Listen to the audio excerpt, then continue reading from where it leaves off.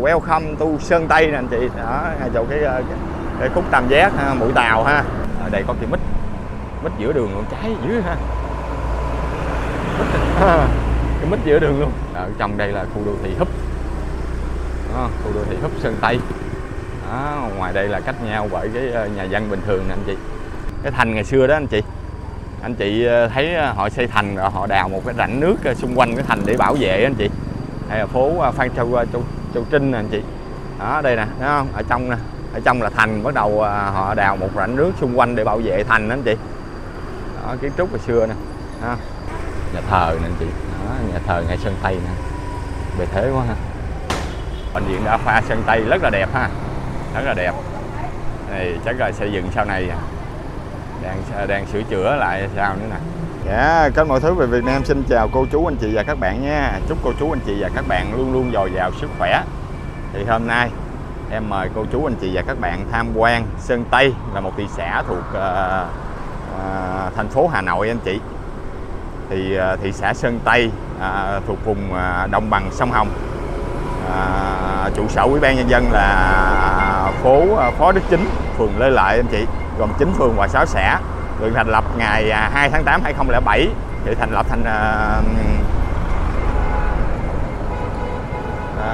thành phố Sơn Tây. Sau đó là 8 tháng 5 2009 lại tái lập lại thị xã Sơn Tây là đô thị loại 3 anh chị, năm công nhận 2006. Đó, thì hôm nay em sẽ gửi đến, nói chung là em nói nhiều về lịch sử hình thành thị xã Sơn Tây, mà em chỉ gửi đến anh chị tình hình giao thông kết nối cũng như là bà con sinh sống, nhà cửa như thế nào tại một cái thị xã nằm cách xa trung tâm thành phố Hà Nội anh chị. Ở đây là cách khu vực Sơn Tây 6 km anh chị. Rẽ trái là chúng ta về Sơn Đông. Ở đây là thị trấn Phúc Thọ anh chị, thị trấn Phúc Thọ. Đó, ở đây là chợ trung tâm thị trấn Phúc Thọ nè. Cũng đường xá rất là bài bản ha. Đó, nhà cửa nè anh chị, gọi là dạng như là vùng ven của thủ đô Hà Nội anh chị. Đường cũng khá đẹp ha. Đó, nhà cửa kinh doanh buôn bán hai bên đường anh chị nhìn ngắm. Anh chị nhận định nha, nhận xét về vùng ven của thủ đô Hà Nội. Thì hôm nay em lại dạo bước tại miền Bắc, thì gửi đến cô chú anh chị và các bạn những hình ảnh về các đô thị ở các vùng miền trên cả nước, đặc biệt là hôm nay là ở miền Bắc nha anh chị. Ở đây là thị trấn Phúc Thọ, đường hướng về gọi là thị xã Sơn Tây. Hôm nay em gửi đến anh chị thị xã Sơn Tây xem như thế nào nha. Vùng thị xã tại khu vực phía Bắc so với thị xã ở các khu vực vùng miền trên cả nước, đặc biệt là miền Trung hay là miền Tây nha anh chị.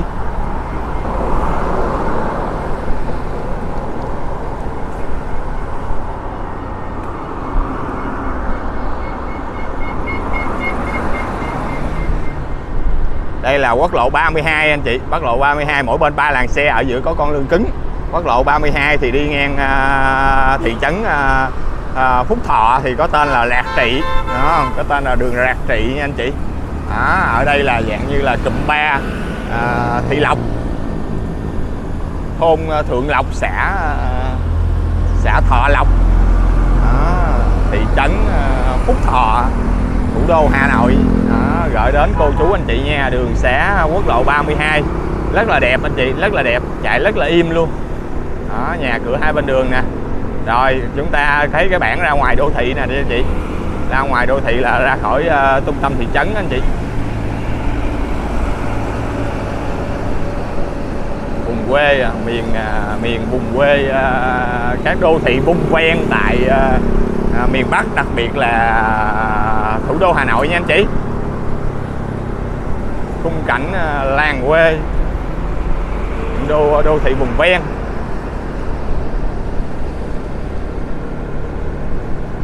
Xe cộ quốc lộ 322 Quốc lộ 32 chứ, quốc lộ 32 giao thương vào lúc này là 9 giờ rưỡi sáng anh chị.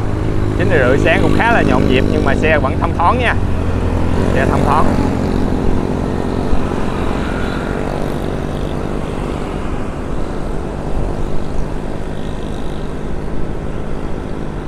Trước có cái bảng, rồi trước có cái bảng đi tới thị xã Sơn Tây 4 km anh chị. Rẽ phải là vô Ủy ban nhân dân xã Thọ Lộc 1 km. Đó là những hình ảnh trên cung đường quốc lộ 32 hướng về thị xã Sơn Tây anh chị.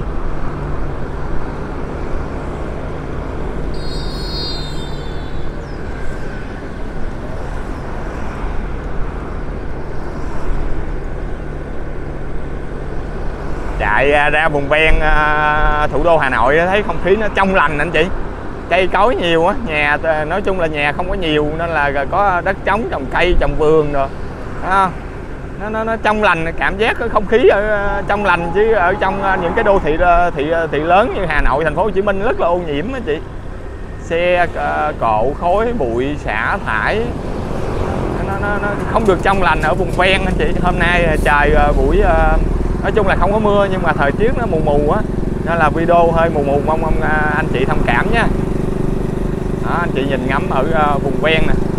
Khúc này là quốc lộ 32 Tích Giang, Phúc Thọ, huyện Phúc Thọ, Hà Nội anh chị.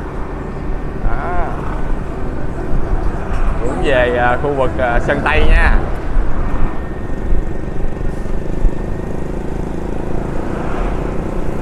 Đó, anh chị nhìn ngắm vào lúc 9 giờ rưỡi buổi sáng, ô tô chạy trên quốc lộ 32 nhé. Nhà cửa hai bên đường cũng khá bài bản anh chị, nhìn khá bài bản ha. Nhà ở ngoài này cũng khá khang trang ha.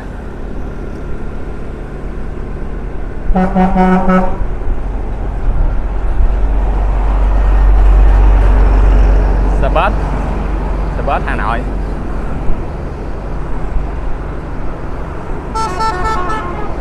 Hôm nay dạo bước ở các vùng miền, các tỉnh thành đô thị ở miền Bắc gửi đến cô chú anh chị nha.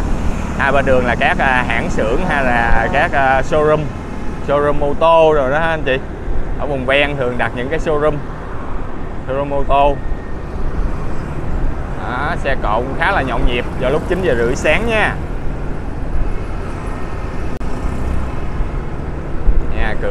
Nhà cửa rất là bài bản.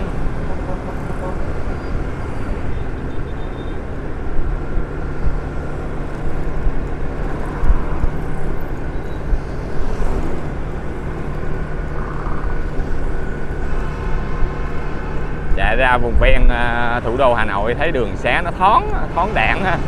Ở đây xe công chạy nữa chị. Đó, thông thương, mà quốc lộ 32 là cung đường thông thương mà ha. Cung đường thông thương. Xe buýt chạy bóp kèn dưới anh chị. Ủa, xe này xe khách chứ. Xe khách.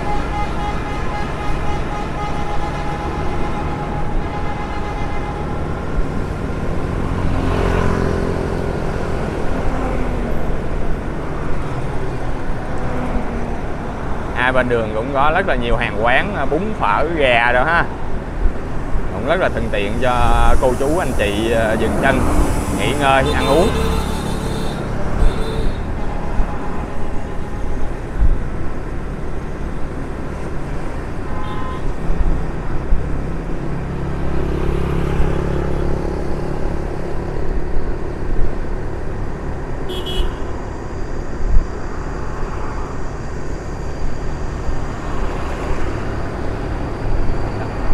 Ở đây cách trung tâm Sơn Tây 2 km anh chị. Hai bên đường cũng bán mấy cái chậu trồng cây rất là đẹp ha. Cây kiển bonsai nè anh chị. Kiển bonsai nè. Đây có cái bảng nè ha, cái bảng đi hướng dẫn.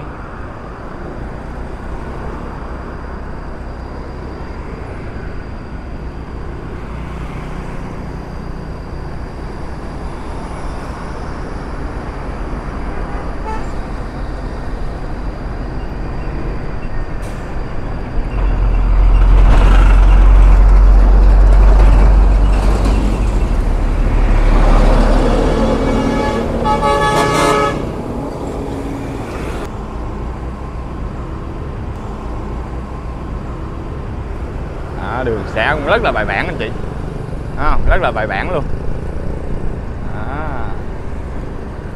Về Sơn Tây nè, giới thiệu địa điểm nè anh chị, giới thiệu địa điểm du lịch nè, gọi là khu vực có những cái đền cổ anh chị, thành cổ Sơn Tây rồi đó, welcome to Sơn Tây nè anh chị, ngay chỗ cái khúc tam giác mũi tàu ha. Rồi Sơn Tây xin chào cô chú anh chị và các bạn trong và ngoài nước trên mọi miền Tổ quốc nha.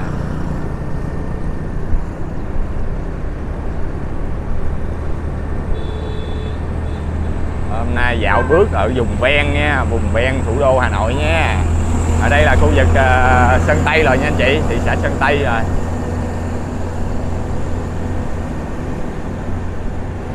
Đây là đường Chùa Thông nha anh chị, đường Chùa Thông. Rồi đến cô chú anh chị bên kia là bến xe Sơn Tây, bến xe Sơn Tây đó anh chị. Ngay đường ngay phố Chùa Thông nha.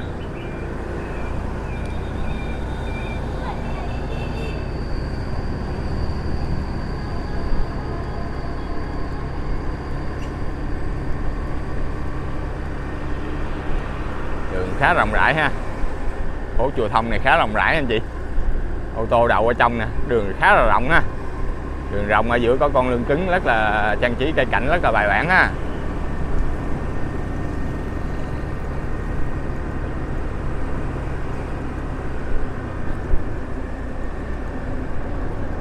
Em chạy qua từng con đường góc phố gọi đến cô chú anh chị để xem nhìn ngắm về thị xã Sơn Tây từ khu vực vùng ven vào trung tâm. Nói chung là em gửi đến cô chú anh chị một số tuyến đường thôi, chứ mà chạy hết thị xã Sơn Tây cũng rất là dài anh chị. Anh chị nhìn ngắm là lúc này là 9:40 rồi nha, xe ô tô đậu hai bên đường thì rất là thoải mái ha. Đi mua sắm là ăn uống rất là thoải mái, đường khá rộng rãi.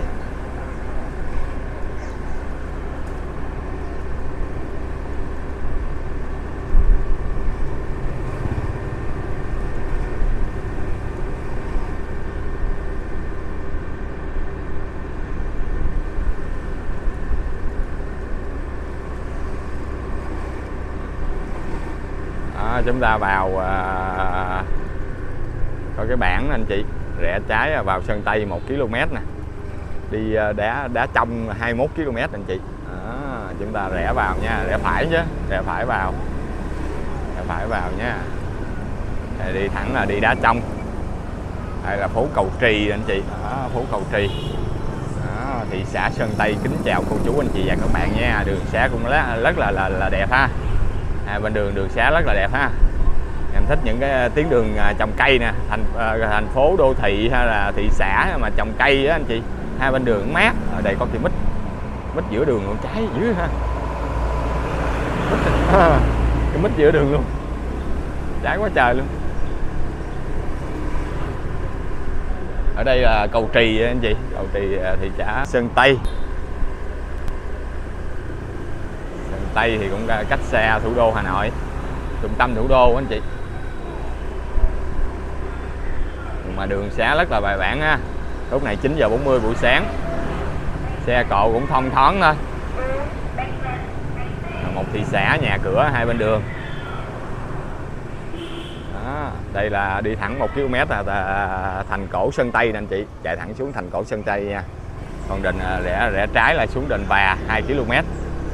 Chạy thẳng xuống đền cổ Sơn Tây xem như thế nào nha cô chú anh chị. Ở đây dạng như một cái khu thành cổ ngày xưa anh chị. Đây là qua phố Quang Trung nha anh chị, phố Quang Trung.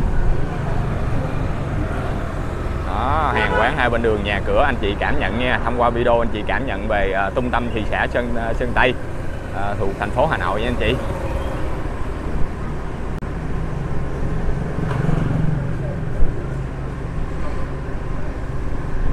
Quán hai bên đường cũng khá bài bản ha. Các thương hiệu thời trang.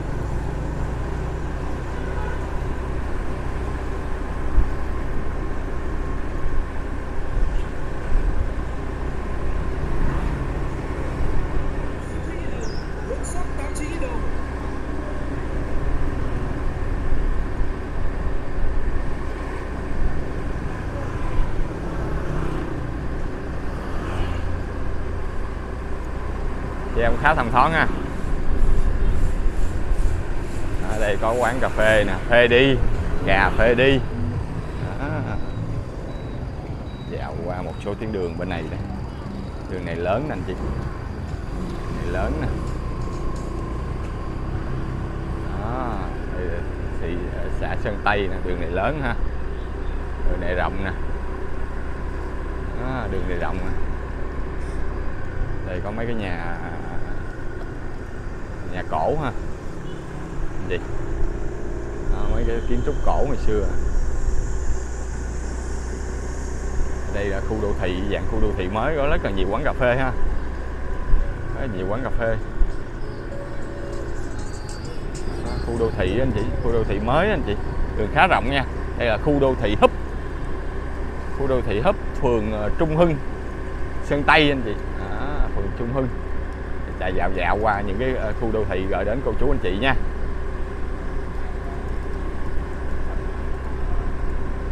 Khu đô thị Húp. Tiếng phố để gửi đến cô chú anh chị những cái hình ảnh.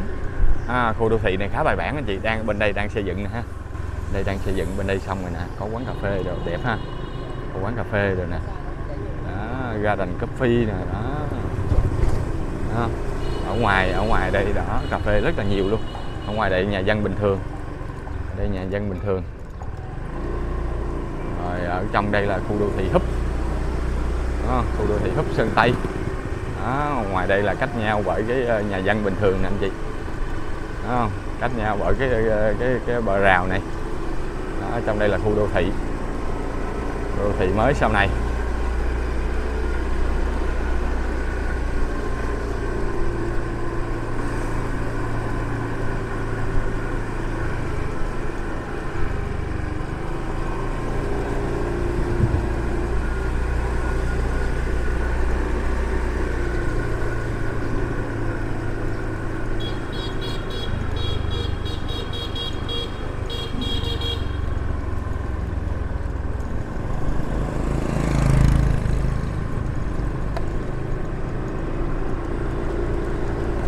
Khu dân cư ha. Đây là trường trung học cơ sở Sơn Tây nè, to dữ anh chị ha, to quá ha. Trường trung học to ha. Đó, trường trung học cơ sở Sơn Tây anh chị, ở phường Quang Trung. Đó, ở đây là khu đô thị mới nè anh chị. Đó, nhà cửa khu đô thị. Đó, xây bài bản đó chứ. Bài bản ha. Đây là ẩm thực sinh thái làng Mai. Nhà bằng gỗ luôn chị. Đó, bằng gỗ luôn. Đó. Tiếp tục nha. Tiếp tục vô phố Quang Trung nha anh chị. Hàng quán kinh doanh hai bên đường nè anh chị. Hai bên đường. Nói chung xe cộ cũng rất là thông thoáng thôi.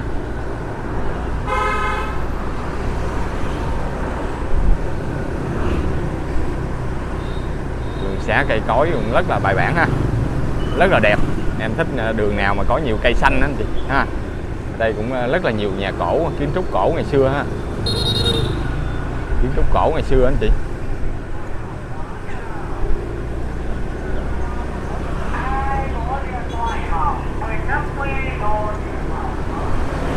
Đó, đây xuống thành cổ nè, thành cổ Sơn Tây nè anh chị. Đây là một trong những cái địa điểm du lịch trên Nguyễn Thái Học, phố Nguyễn Thái Học anh chị. Đó, thành cổ Sơn Tây. Nói chung là phải gửi xe mới đi vô được anh chị. Đó, thành cổ Sơn Tây để chạy dạo một vòng thôi. Dạo một vòng gửi đến anh chị ngay chỗ thành cổ Sơn Tây nè. Đẹp ha. Cái thành cổ ngày xưa anh chị. Đó, cây đại thụ luôn ha. Cây này gọi đại thụ luôn. Đây là phố đi bộ nữa nè, buổi tối chắc là đi bộ ha, Cuối Tuần gì không biết. Đó. Đó, đây là phố đi bộ. Đó, qua cái khu vực có sân vận động nữa kìa. Đó. Bên kia là sân vận động anh chị. Đó, sân vận động ở chỗ Sơn Tây, ở khu vực đây là thành cổ mà. Cái thành ngày xưa đó anh chị. anh chị thấy họ xây thành rồi họ đào một cái rãnh nước xung quanh cái thành để bảo vệ anh chị. Đây là phố Phan Châu Trinh nè anh chị. Đó đây nè, thấy không? Ở trong nè, ở trong là thành, bắt đầu họ đào một rãnh nước xung quanh để bảo vệ thành đó anh chị. Đó, kiến trúc hồi xưa nè. Đó, thành cổ Sơn Tây gửi đến cô chú anh chị và các bạn nhé. Xung quanh cũng rất là nhiều kiến trúc cổ ngày xưa anh chị. Dạng như là vùng ven Hà Nội với những kiến trúc cổ như là cây đa, mái ngói, sơn đình đó, sân đình. Đó, ở đây có một cái nhà thiếu nhi, trung tâm văn hóa thể thao của Sơn Tây nè anh chị. Đó, cũng rất là bài bản ha, rất là bề thế ha. Đó, đối diện là thành cổ Sơn Tây gửi đến cô chú anh chị nha. Ở đây là trung tâm văn hóa thể thao. Trong kia mát ha, trong thành cổ mát ha, các đường xung quanh.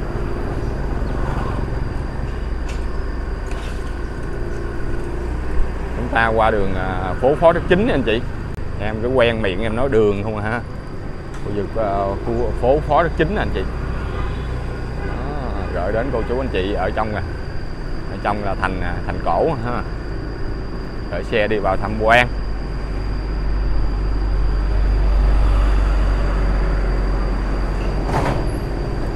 Ở đây là cổng nè.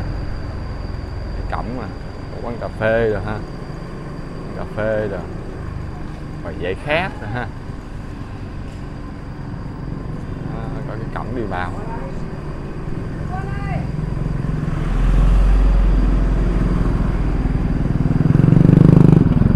Đây là trụ sở Ủy ban nhân dân thị xã Sơn Tây nè chị. Và từng con đường góc phố. Đó, bên kia là trung tâm phòng khám đa khoa. Phòng khám đa khoa trung tâm y tế Sơn Tây. Đó, đây là một tuyến đường nhánh anh chị.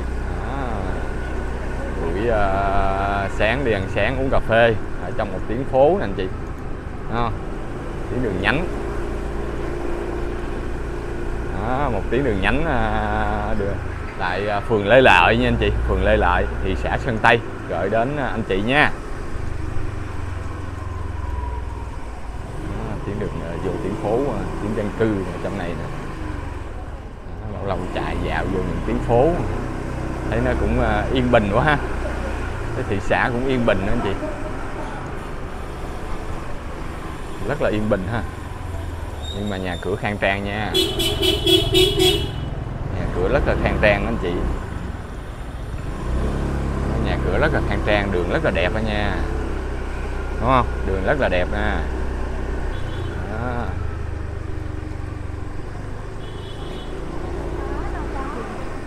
Nhà thờ nè anh chị. Đó, nhà thờ ngay Sơn Tây nè, bề thế quá ha, có bề thế luôn. Đó, phố xá nè, phố xá.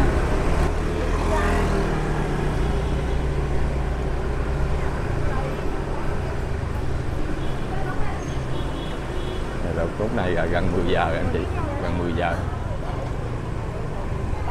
Rồi đó anh chị, tình hình tại trung tâm thị xã Sơn Tây, Hà Nội nha anh chị. Ở đây có nhà cổ ha, nhà cổ mà.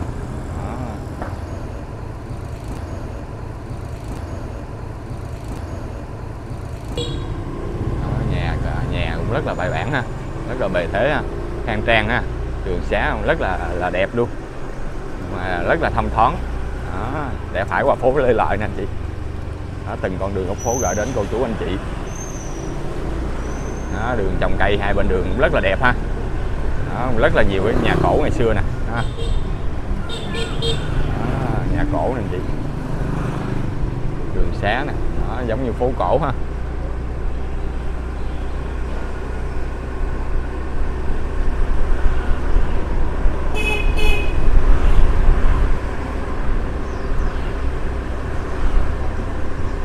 Xe ô tô đậu hai bên đường cũng khá thoải mái nha.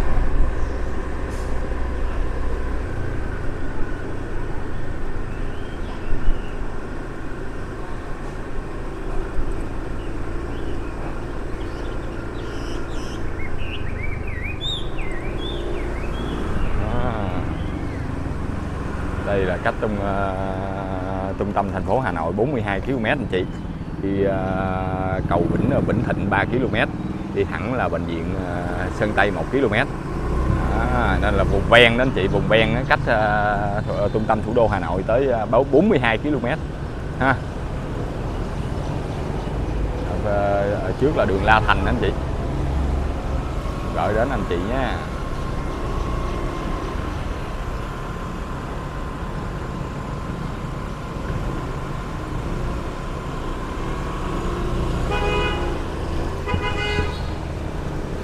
Đây là đường La Thành.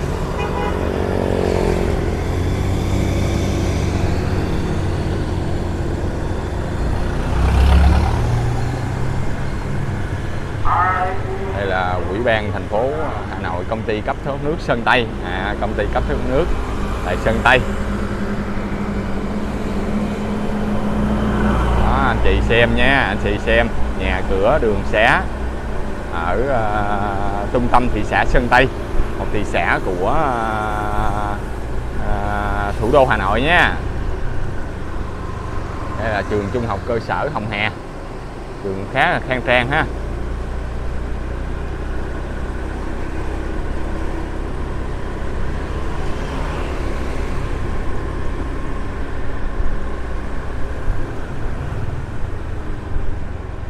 Đây là đường Phú Nhi anh chị, phường Phú Thịnh, thị xã Sơn Tây anh chị.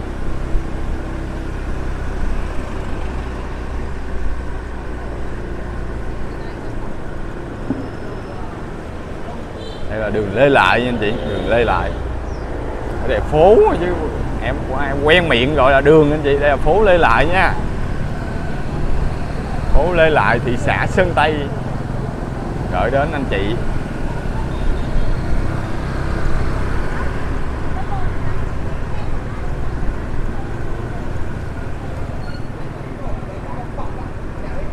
Rồi đây là bệnh viện đa khoa nè anh chị, bệnh viện đa khoa Sơn Tây rất là đẹp ha, rất là đẹp.